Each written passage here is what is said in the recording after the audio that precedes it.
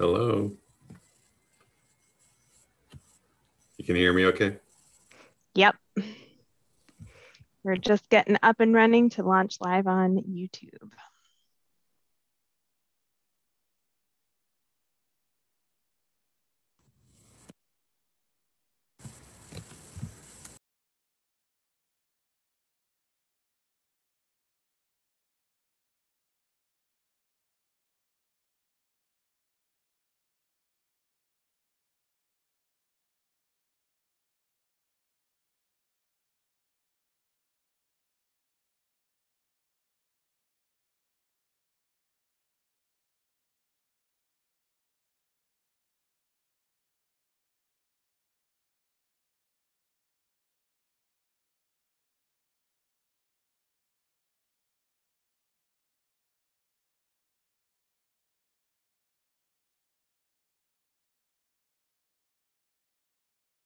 Awesome. We're live. I'm gonna give the host to who's currently host? Is it Judy or hey Judy, can we get the host back?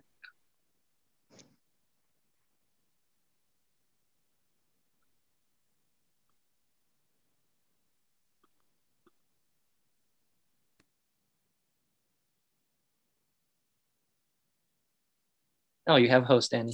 You should be good to go. Great. Thank you so much. Well, we got 2 minutes, but we're streaming on YouTube now, and I turned off the comments there, so all the interaction will happen here on Zoom. Great. Thank you so much. And thank you to those of you who've already joined us. We're going to give folks a couple minutes here to hop on before we dive into the strategic plan and the content for tonight. So we'll give folks 1 or 2 more minutes here. We want to wait to a couple minutes after 6. I will say for anyone who's joining us already, if you're joining us on Zoom, that's fantastic. You can put any questions that you have in the Q&A. If you're joining us via a live stream, we probably won't be able to answer your questions there, but we'll have our contact detail to share at the end of the presentation as well if you do have any follow-up questions after the session too. So thank you so much, and we'll give a couple minutes here for folks to join in.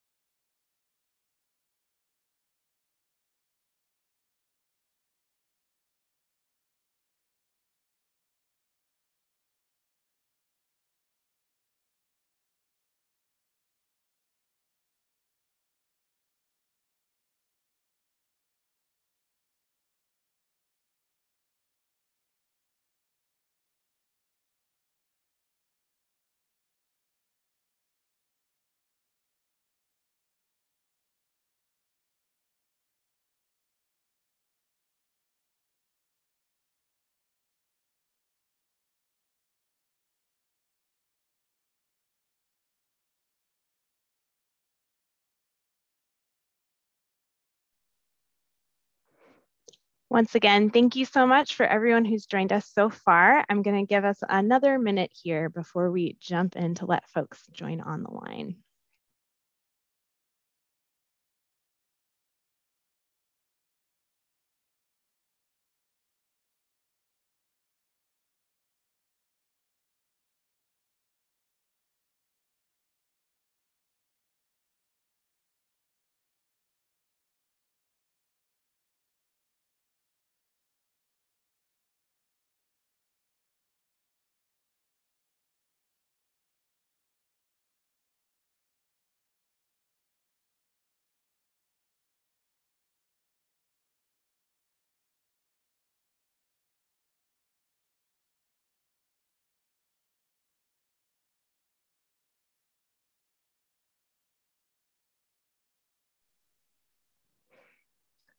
All right, I'm going to kick us off for tonight. Thank you so much for everyone who's joined on the Zoom or are tuning in through one of the live streams. My name is Annie Rose Favreau. I'm a manager with the firm Moss Adams, and I'm joined today by my colleagues Tammy and Mark, and we're going to be taking you through the draft Corona Norco Unified School District Strategic Plan. That's our goal for tonight. So without much further ado, I'm going to pass this over to Tammy to take us through some of the introductions here. Great. Thank you so much, Annie Rose. And we are very excited to be here with the community tonight. We've been really looking forward to having this opportunity to get your feedback on the content of the draft strategic plan. We can go ahead and go to the next slide. So as Annie Rose mentioned, tonight we are having a community open house to get feedback on the strategic plan that has been created so far through a variety of different input mechanisms, which I will be happy to cover in greater detail. But overall, the district is creating a new strategic plan that will guide its priorities and decisions over the next 5 years. And so we really want and value the community's input as part of this process to make sure that the plan is reflective of your needs, goals, desires, aspirations, and truly what you think the district should be doing to best serve its community. So tonight we'll spend a little bit of time walking you through the planning process that we've been through so far, and we welcome any questions that you may have about that planning process.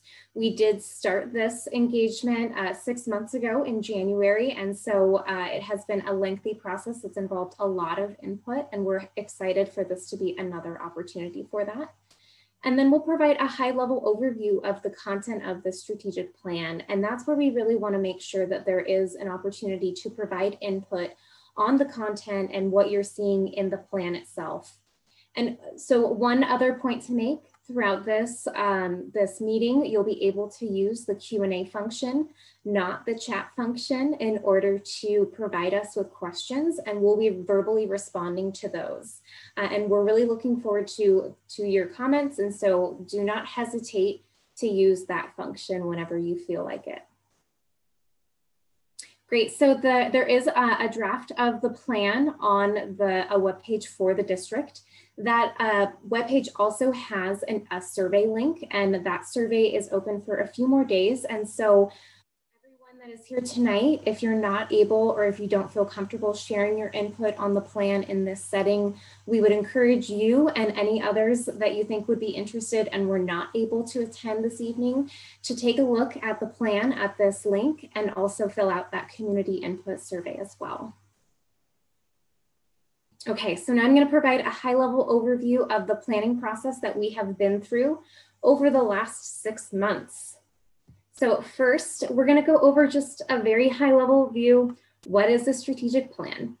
A strategic plan is really a roadmap to help guide the district's priorities and decisions over the next 5 years. So as things change, as we all have learned over the last year, we will need to adjust sort of how we work and how we operationalize ourselves in order to meet our goals. But I think that having these goals as a foundation of what are we really striving for? What are the things that are really important to us? And so that's sort of the root of the strategic plan. And first and foremost, the strategic plan really reiterates the organization's mission, vision, and values. When we came in, the district had really strong mission, vision, and value statements, but we did take this opportunity to reevaluate those and see if they were still reflective of what we needed to do to best serve our community and how we wanted to serve them. So there was some revisions to that mission, vision, those mission, vision, and value statements. And that's really to make sure that we're staying up to date. We're being modern in terms of our approach and the values that we hold as an organization to serve the community. The next layer down, is the strategic goals. Again, those are the high level overarching statements that guide what is the most important thing for the district to be able to accomplish? What do we need to do to truly be successful? And we use those goals as a decision-making framework as different opportunities and challenges present over again, a multi-year period. Those goals can be really aspirational sometimes. And so we have also worked with all these stakeholders to develop draft district-wide objectives, which essentially dictate sort of what are the activities that we're going to be able to work on in order to achieve these different goals. And then the most important facet, I would say, is district-wide performance measures. These performance measures are absolutely critical to the success of the strategic plan because they allow us to monitor how are we doing towards these goals? Are we on track to be able to achieve our goals? Are we on track in terms of accomplishing the different activities that are so key to the success of the strategic plan and to the district's success in serving its community? So it's a really great communication tool and accountability mechanism to make sure that the strategic plan that involved input from all of these stakeholders is really something that we're using in order to guide the district's activities. So again, our approach to input, we had a three-pronged approach with the three most important key stakeholders for the district. So we have students and families, district teachers and staff, and then of course the Board of Education. And so I'll give a little bit more detail about over the last 6 months how we've engaged each of these different groups. So students and families, that is those of you who are on the call today, I presume. So we know that the district has had a number of different community engagement surveys over the last year or so as a result of the superintendent search and the COVID-19 response. And we were able to leverage the results of those surveys in order to inform, in particular, the mission, vision, and value statements, but also some of the goal areas as well. And so those were really critical, and we did not want to inundate the community with additional surveys at this point in time. And so we did find those survey results to be very informative for this process.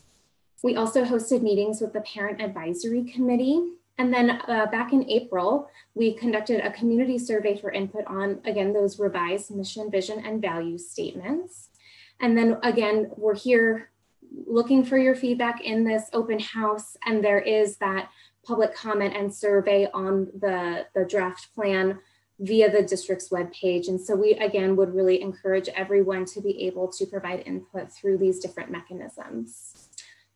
District staff and teachers, we had a number of different work sessions with these groups. So we met with the management team quite a bit, both the sort of executive cabinet team, as well as extended management teams.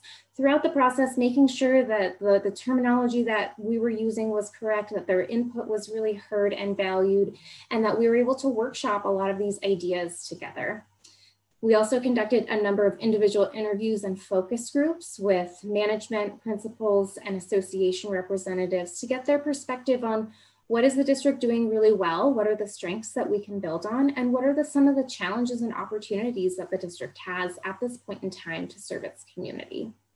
And we also conducted an all-employee survey back in March and got a really great response rate to that. And so that was great that we had so much input with that group. And then the last group I'll go over is the Board of Education. Our team conducted individual interviews with each member of the Board of Education. We conducted a work session on mission, vision, and values, and again, had another opportunity for them to provide individual feedback on those draft statements. Similarly, as we've been going through this draft development process, we've provided opportunities for them to provide input on the strategic goals, objectives, and actions that we'll go over in greater detail tonight. And we recently had a work session just 2 nights ago with them to review the plan similar to this. So again, we have really wanted to have a breadth of input opportunities with these key stakeholders. We want to make sure that we are facilitating this process. This plan is yours. This plan belongs to the district and to the community. And so as people engage in this process, our goal is to make sure that when you look at the plan, you see your needs reflected in that and you feel heard as part of this process. So I believe that is it. And if anyone has questions about our planning process, Again, feel free to put them in the Q&A. We'll be moderating that throughout this meeting tonight. And otherwise, I can turn it over to Annie Rose to give a high-level overview of the plan itself. Great. Thanks so much, Tammy. And I haven't seen any questions come in so far, but as Tammy mentioned, please feel free to put them in the chat really at any point throughout this process so that we can answer those. Okay, so the next thing we wanted to do was give you an overview of what's actually in the plan. Like we said, there's a draft of this plan that's posted on the district's website now, so you can go in and see it in greater detail. But we wanted to walk you through sort of the main themes that we were seeing here and give you a sense of all the information that's actually in the plan and how we typically see districts use the plan. So the very first piece here is, as Tammy mentioned, we have mission, vision, and value statements, and these are really form the foundation of the rest of the plan. And so the vision statement is that big picture view of where do we want to be going in the future? What is the vision that we have for our students and for their success in the future? And so through this sort of iterative process, this is the vision statement that we came to, that our vision is that every student has the skills and resilience to thrive in a diverse global community. And some of this language may be familiar, the idea of thriving in a diverse global community, that's been part of the CNUSD mission for a long time. But this is sort of a new way of looking at it and thinking really about this combination of skills and resilience. And when we're having conversations with staff and with parents, skills came up quite a bit, obviously. We want to make sure that our students are having the academic experience that we want for them so that they are learning, they are gaining skills that will prepare them for their next step forward into, whether that's into a career, straight into a job, into college, whatever their future is, we want to make sure that they have the skills that they need to tackle those challenges. And then we also want to focus on this idea of resilience. How are we ensuring that our students feel supported, that they know that they can go out in the world and tackle challenges and have that internal sense of resilience? And what can we do to really support that and build that as part of a school community? So that is the vision that sort of drives all of this work forward. The second piece here is our mission statement. And so this mission, this is how are we as a school district actually going to accomplish the vision that we've set out for ourselves?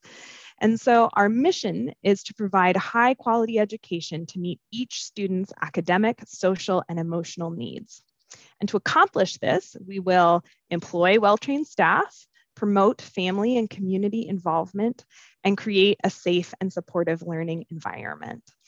When we were discussing this mission statement, it was very important that high quality education was first and foremost the primary thing that you see here. That is our mission, so that we are supporting students in this variety of ways. And we also wanted to call out the people who are most critical to making this work successful. So that's our well-trained staff, that's our family. We know that is a really, really critical factor to student success.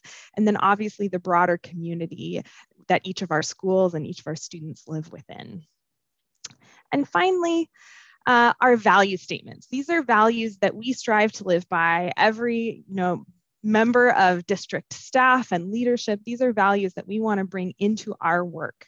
And they really speak to how do we want to treat each other and what are our priorities as a group together. And so you'll see here, students first, that is the number one value. This idea that students' needs and safety is always our first priority. And so we need to be centering students in every conversation that we have. There are many other values listed here: accountable, collaborative, inclusive, innovative, and aligned. And all of these are ones that really came up thematically when we were talking with large groups of people. And some of these are things that we know that we need to really commit to fully. So the idea of being accountable, that's something that came up quite a bit, and saying, yes, we want to embrace that as a value. We want to be accountable to our community.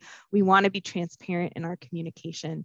And so you'll see a lot of what sort of the leadership team, but also the staff, these are the values that we heard from them. And these are values that we heard that the community is interested in seeing from members of the district. So those sort of form our foundational pieces here. And then we move on to goals. Now that we know where we're trying to go with our vision, what are the goals that we're going to try to accomplish in order to get there? And there are 4 primary goal areas here. The first is academic excellence, and the second is student well-being. These 2 are the most critical things that we heard again and again and again, pretty much in every single conversation, in every survey we put out. Academic excellence and then student well-being were our number 1 and 2 priorities. And so you see that reflected here. We also have equity and effective governance listed. And in many ways, the work that we want to do in each of these areas, it's almost like support work. What are all the things that we have to do internally as a district, as district staff and leadership, in order to make sure that our students have environments where they can reach academic excellence, where they can have a strong sense of well-being? What do we need to do on our end to create an environment where that can happen? So I'm going to go through each one of these areas and then talk a little bit more about the more specific objectives. What are the specific things that we're trying to get to when we say academic excellence? So the first one we have here, we have 5 areas listed here. And the first is the opportunity gap. And so this objective is really around saying we want to close the opportunity gap. We need to provide additional support to students who are not yet meeting academic standards. So that was a really key one. This came up in many, many conversations. And obviously over the past year, we know that different students have had different needs. And so really wanting to make sure that as we move the district forward, that that's really something that we're focused on. There's also the consistent student experience, and that speaks to this idea that we want to make sure that no matter what school you are in the district, that a student would have a certain level of consistent services available to them within those schools. And this, a multi-tiered system of support, really fully implementing that across the district is a major theme of this objective. We also heard quite a bit that while we want a certain set of consistent experiences, we also want flexibility, right? This past year has taught us quite a lot about how flexible we can be in different learning environments.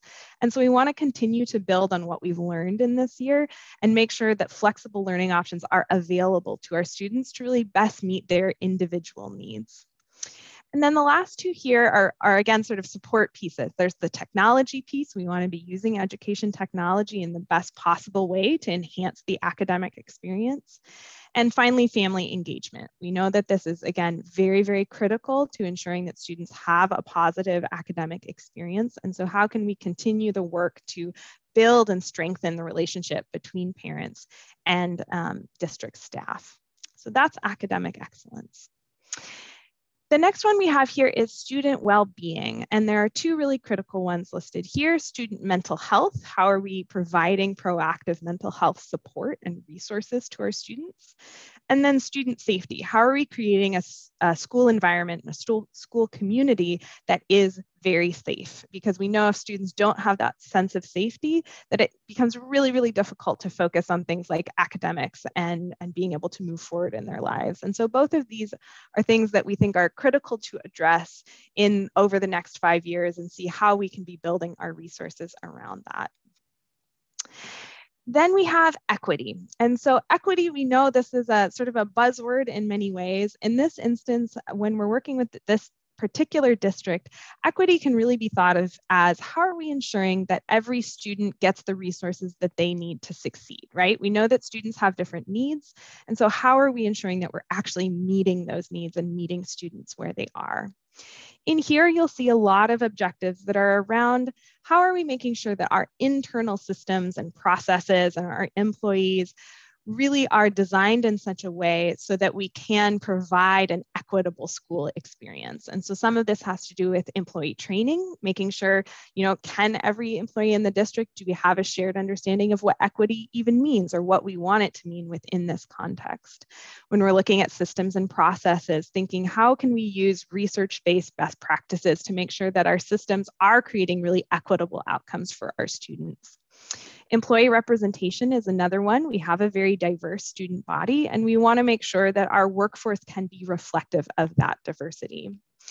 And Finally, school curriculum and digital divide. So school curriculum is, again, focused on how are we bringing research-based best practices into the lens through which we are reviewing and updating our curriculum on a regular basis so that we can ensure that the curriculum is going to be inclusive for our students.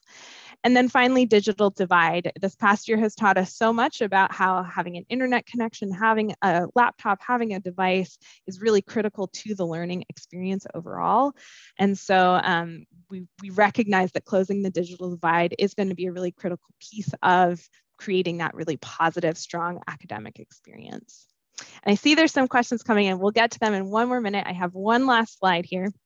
So effective governance is our last area, our last goal area, and we had 6 really key objectives here. And again, these are all of the sort of back end stuff. What does the district leadership and management group have to do in order to ensure that we're functioning really effectively as an organization? So you'll see leadership collaboration is on here. We want to make sure that there's really good collaboration between the board and the administrative leadership and site-based management teams, so your principals and assistant principals and teachers and our association representatives. How are we really functioning together as a whole? Employee engagement. The district is an employer of choice and we want to continue to be an employer of choice. And so what are we doing in terms of professional development to make sure that employees are really engaged and valued? Financial stability is another one. How are we looking out for the long-term financial sustainability of the district? Community engagement. We spoke already a little bit about how engagement with families and parents are so important, but also thinking more broadly about how are we building a really good sense of trust and relationship with our broad community. What are we doing in terms of communication and transparency? And then the last 2 are really about infrastructure, technology infrastructure. We've done, the district's done a fantastic job of really expanding, for example, the number of devices that students have out in the field, but how can we make sure that we're sustaining that over time and maintaining that in a really effective way? And then the last one is about the district's physical buildings. And again, that question of how can we make sure that the buildings are getting maintained and improved over time so that they can be a really great space for our students. So that was a lot of information, and I think we do have some questions that have come in.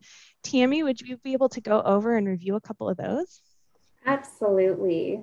So thank you everyone for submitting questions and comments so far. Please keep them coming. The first comment that came in is about whether or not the district would be engaging in critical race theory and asking questions about the different concepts of equity and equality.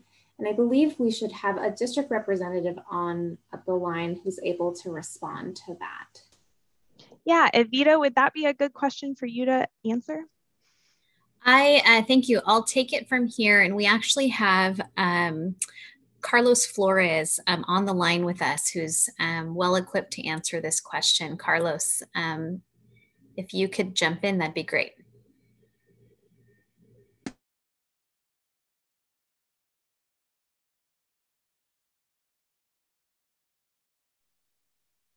Have lost Carlos. He might have gotten a disconnect here. I believe we need to make him a panelist.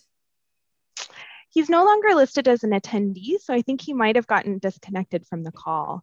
So how about we come back to this question? I know that it's really top of mind for a lot of folks. So let's see if we can get Carlos reconnected to the call, and then we'll come back to this one.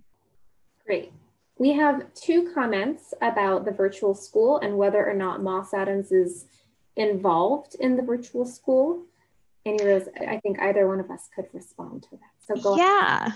That's a great question. I would love if we were involved in virtual school, but we are not. No, we are just the outside facilitation group that was brought in to help facilitate the strategic planning process in and of itself. And so this is the type of work, our group does this type of work for dozens of local cities, counties, school districts. We recently completed a strategic planning process with the city of Corona. And so we were absolutely thrilled to be able to come and work with the district here. But no, our focus is really primarily on how can we help you create and implement this type of strategic plan, but not on the virtual school side. Excellent, thank you. We have another question about the district's plan to hire a diverse workforce, which was listed as a goal area. And so I don't know if Avita, if you have any thoughts on that, or Annie Rose, if you'd like to respond. I can probably kick us off, and then Avita, if you have more to add there.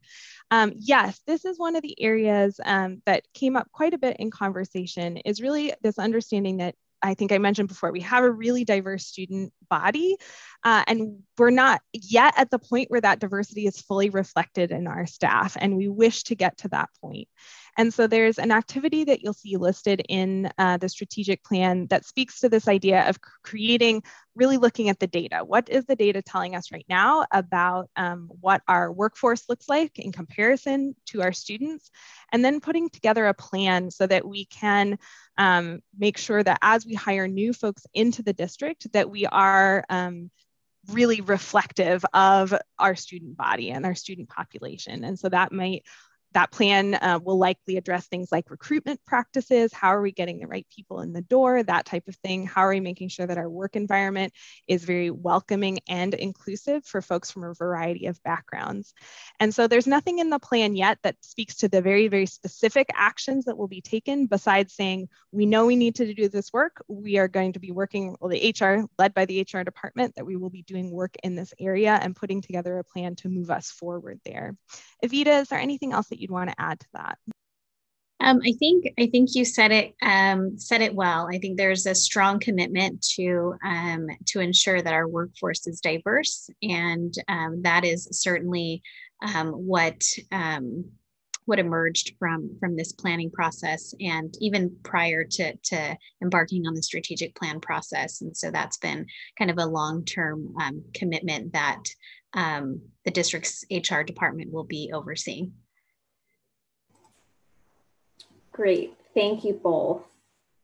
And so it sounds like there's still more to come in terms of tactical strategies on how to implement that as well. And it looks like Carlos has joined again. Do we want to circle back to the critical race theory comment? If we're able to have there we go. Let's see. I think I can allow Carlos to talk, so I'm going to do that now. Hi, Carlos. Can you hear us okay? Yes, I can hear you. Great. Tammy, do you want to reiterate that question? Because we thought, Carlos, you may be able to speak to some of this. Absolutely. So there was a comment about whether or not the district would be engaging in critical race theory, and whether, or sort of understanding the difference between equity and equality. Absolutely. So the first answer around critical race theory is that in March, the State Board of Education approved a framework around ethnic studies. And I believe some of the questions out there may be related to that. It is important to note that that framework is an optional framework and resources for school districts to use. It is not a requirement. There's no intention to implement critical race theory in the Coronado Unified School District. And then the second question around really equity is this idea that the plan sort of touches on. But it has been a long-standing tradition and commitment in our district, which is to give every student what they need so that they can be successful. And there's a recognition within our district that students need different things across K through 12 to be successful. And so equity is really a mindset that recognizes that our kids have different needs. They learn in different ways, and we want to ensure that they have those resources or programs to support them. Some examples of that would be like our AVID program that's really designed for first generation college students, middle achieving students, if you will. Our career technical education programs, which are sort of a recognition that not all students necessarily want to go to college or have the desire to, but have a desire to be successful outside of high school. So those are examples of equity in action. As it relates to equality, our desire in our district is to ensure that all of our students have equal opportunities, right? That they have access. And so that's really the distinction and sort of the mindset. Our approach to moving towards equity is really our multi-tiered system of support, which is a statewide national framework around responding to students' individual needs in a way that's systemic. And so more information to come around our multi-tiered system of supports, but it's this idea that we have a strong tier 1 approach. All kids have strong first instruction. All kids have access to counselors and those types of services. And then some kids need more of that or less of that depending on their needs. The last point I will touch is this idea that giving every kid what they need, our definition of equity, is really rooted at the classroom level. That's an expectation that we have for all of our teachers, that through differentiation, they meet the needs of all of their students. And so equity is not a new concept in our district, and it's really rooted in meeting the needs of our students. Great. Thank you so much for that. And just one clarifying question came in while you were speaking, Carlos. Just a clarification on whether any current high schools are actually offering critical race theory classes right now. Can you speak to that one? Correct. I can't speak to that. So there are no classrooms at the secondary level or at any level that include critical race theory as part of an adopted or approved curriculum. I know there is a high school, Eleanor Roosevelt High School, who does a social justice course that's really an English language arts 12th grade course. That's an elective optional course for students to take. What that means is that students have an interest in taking this particular course.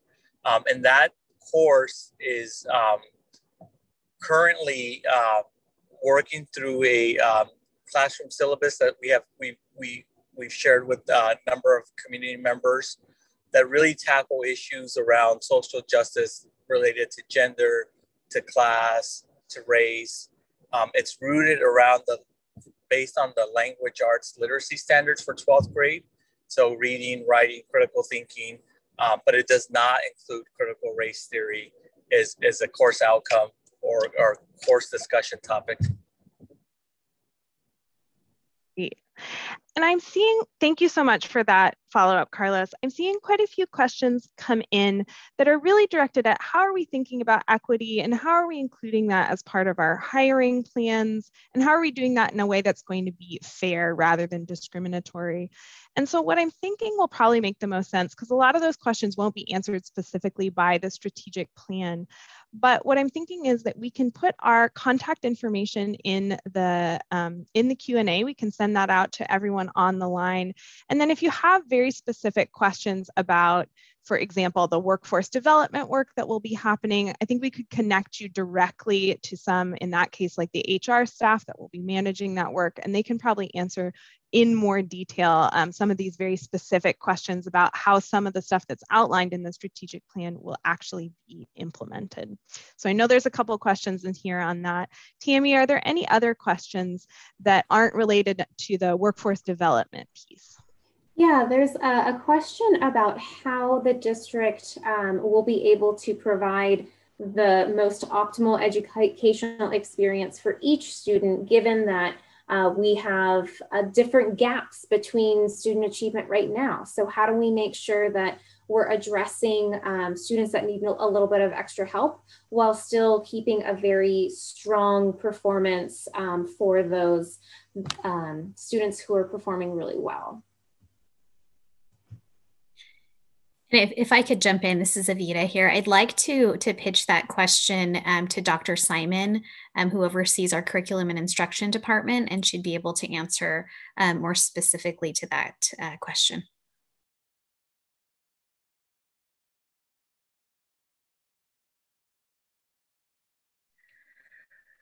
Thank you, Avita. Thank you for the question. And that's one of the areas in the strategic plan that we have outlined with objectives and so on. And that is about really understanding every student's academic and wellness needs, and then providing the best educational experience for them. And one of the things we have learned, it's one of those things where we knew it, but then when we experienced it through the pandemic, and that is really being flexible and providing flexible opportunities for our students, understanding that our students have a lot of abilities, they have strengths and gifts, and also there are growth areas along with gaps in their learning. So we know our students, some of our students have unfinished learning. Definitely that was brought to our attention during the pandemic. And of course, we've had that understanding even prior to the pandemic. So yes, we are looking at providing interventions and supports along with enrichments, targeting those areas of growth, and then also at the same time providing the rigorous learning opportunities for our students, because we want all of our students, every single one of our students, to be stretched and to grow and show progress in their learning while they're here in CNUSD. Thank you. Great. Thank you, Dr. Simon. Okay, we have another question about class sizes as a potential barrier to student learning and academic achievement. Perhaps someone from the district would like to respond to how class sizes will impact that work. Annie, I apologize. Could you ask that question one more time, please? Sure. So we have a comment about how there's no mention of reducing class sizes in the strategic plan, yet we focus on academic achievement and sort of wanting to understand how we reconcile those two items. That is a great question. And we have had conversations about class size and, can we do class size reduction? I can tell you that the district is looking really closely at that, at our numbers, and how we can support our students. Not only are we looking at the high schools, but the intermediate and elementary levels. There has been discussion about it.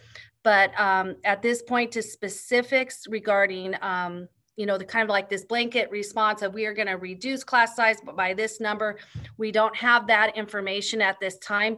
But the administration is in conversation about that because we do recognize that is an area that our teachers value, as well as our families and administrators as well. But at this point, what I can say is it's on our list. We are definitely taking it very seriously, and we are working on it. And we know that it is a very important topic that we want to make sure we continue to work through. Okay, great. We have a question on whether there are plans to expand the dual language immersion program for Mandarin in particular.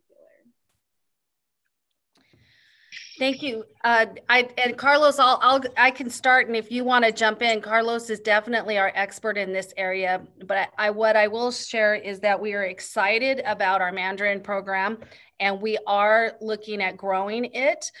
We look at numbers, and what we do is we survey the community and look at incoming students in TK and kindergarten, and look at how we can add courses. So those are things that we look at not only for Mandarin, but Spanish. And so definitely that it is a priority of our board, along with our superintendent, to continue to grow dual language immersion and dual immersion. And so yes, but with specifics on when, I'm going to turn that over to Carlos, and he can share a few more specifics with us. Absolutely. Thank you, Lisa, for that. So I think you answered that question pretty comprehensively. The only thing I would add is remember that we want Mandarin immersion programs that are high quality. It is the first Mandarin program in the county. We spent a lot of time, a couple years actually studying high performing programs in Los Angeles County and Orange County. And where we are right now with Rondo is the program is off to a good start. We have a strong curriculum, which is not easy to find in Mandarin. Our teachers are building out some of those lessons and objectives over the next few months, for the next few years. One of the challenges before us is to ensure that we have high quality Mandarin speaking teachers. And so it is correct that it's a popular program, and we want to meet that interest of our community, but we also want to make sure that we have highly qualified Mandarin speaking teachers who can do the program in both English and Mandarin.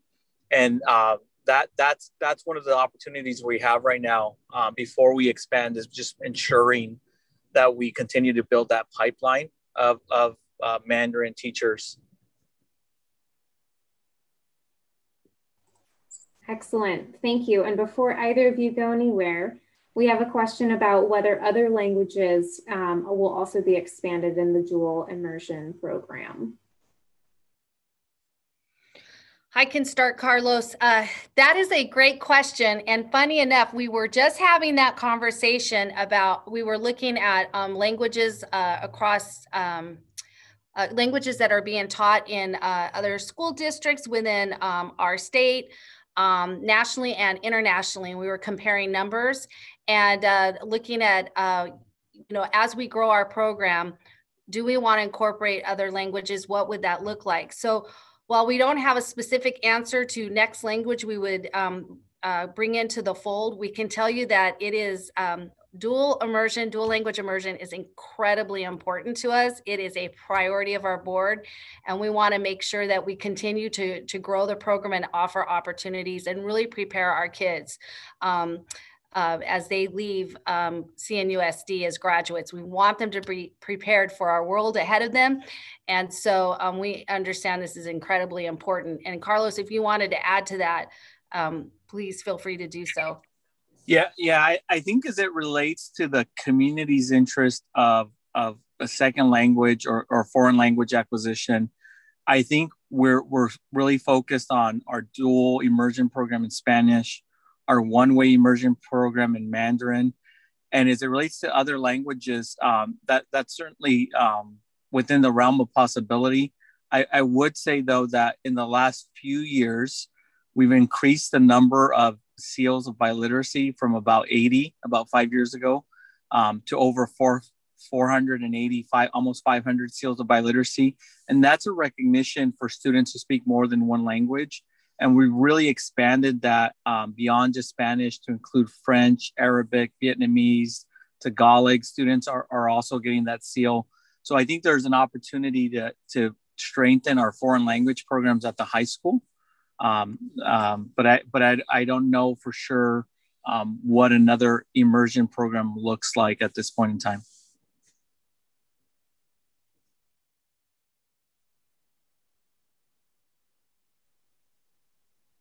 Great. Well, I think we've gotten through most of the questions here. What I'm going to do is put my email address in the chat for everyone to be able to see. I think that this should work. So I'm going to send that out now. And then if there's any questions that we haven't been able to answer or that we did touch on, but you want more details about, we'd be very happy to connect you with the appropriate CNUSD staff member who can provide additional details and some more information about some of the specific implementation elements of this plan. So I'm going to send that email out now, and then feel free to continue posting to the chat log. We only have a couple more slides to get through to really talk about how the plan, sort of the next steps there. So if you have any other questions, feel free to continue putting them in the chat and we'll answer them in just a few minutes. Okay, so this will be an experiment to see whether that email address goes out to everybody, but I think it should. All right, so I'm going to bring us through here. We have just 2 more slides to really think about what are we actually going to do to implement the strategic plan, or what does the next steps look like? This is a 5-year plan. That's a very long period of time. It's very easy for that type of a plan to just sort of sit on a shelf. And we know that the leadership here is really committed to saying, yes, we want to actually move forward with this. We want to make, have achievement towards the goals that we have laid out. And so our next steps here, most specifically about the plan, is that we're going to finalize incorporating the community input that we've received both tonight in terms of some of the questions that have come in and the comments that have come in. Thank you so much for those of you who have been adding comments into the Q&A. We really appreciate it. We haven't been reading all of those comments out, but we are noting them down. We'll be thinking about them and trying to figure out how we can incorporate that feedback into the plan. And we also have that online community survey open. And so that will be open until June 13th. So that's another area, if you want to share, some more specific detailed feedback, that would be a great place to do that. Or again, feel free to reach out to me via the email address I shared in the chat, and I can pass those comments along as well. So we're going to be finalizing that piece, and then we're going to be bringing the plan back to the Board of Education on June 22nd for their review and hopeful approval at that point. And then after that, what happens is essentially, like I said, this plan outlines some very, very broad things that we want to accomplish in the next 5 years. And as some of you have noted, some of this stuff is really high level. So how do we actually get that down into the more specifics of what we're actually going to do? And so typically what happens is that you'll get that large plan, and then the district will develop a single year work plan, an annual work plan. And they'll look at some of the elements that have come out of the strategic plan, some of the elements that have come out of the LCAP planning process, as well as some of the other planning initiatives, come together, bring it together into a work plan and say, this is what we're actually hoping to accomplish in the next year, knowing that there's a full 5 years of work outlined in the strategic plan. So that's where we'll be going next in terms of developing that work plan and then actually beginning to get into some of this important work.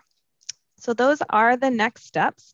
And I believe, yep, that's the majority of the information we have to share with you tonight. So like I said before, are there any other last questions? We'll keep the line open here a little bit longer, but if there are any questions, please do put them in the chat log here. I haven't seen any come in so far. And I've shared out my email address as well. So that's another great way to connect if there's some things that you want to get into in a little bit more depth and detail than we're able to cover in just our live Q&A. All right.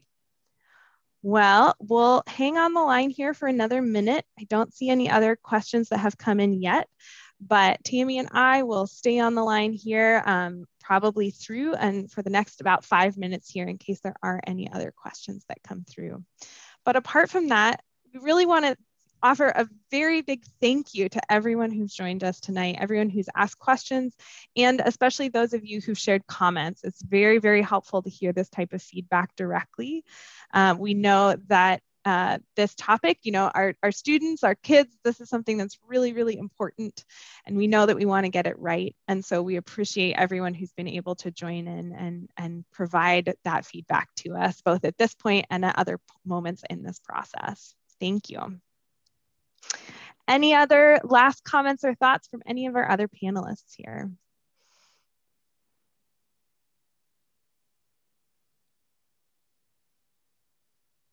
Great. All right. Well, with that, I'm going to stop sharing our presentation here. And like I said, we'll hang on the line for a couple more minutes in case there's any last questions.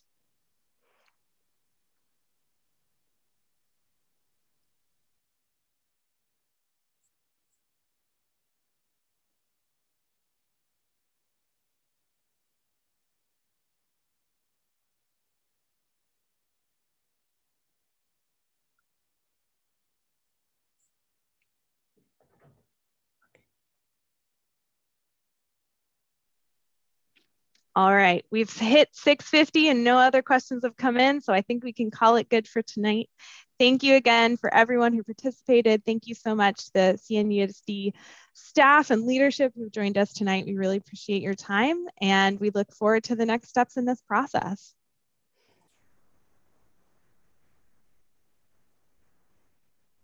Okay, thank you, everyone. Thank you.